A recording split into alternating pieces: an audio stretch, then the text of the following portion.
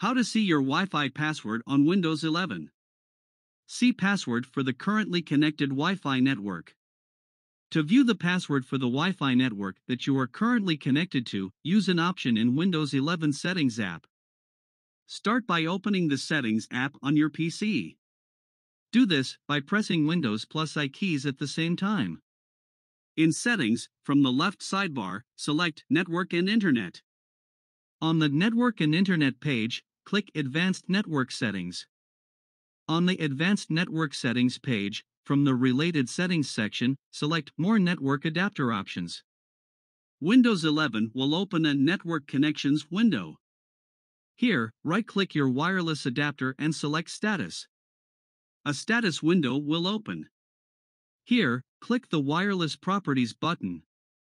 At the top of the Wireless Network Properties window, click the Security tab. You are now on the Security tab where you will reveal your Wi-Fi password.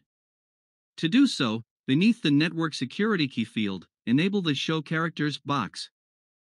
You are now on the Security tab where you will reveal your Wi-Fi password.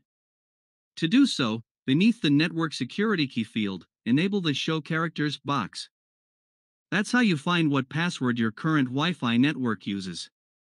Now that you know the password, you can connect other devices to your network or share the password with your family. Thanks for watching ITMaster channel.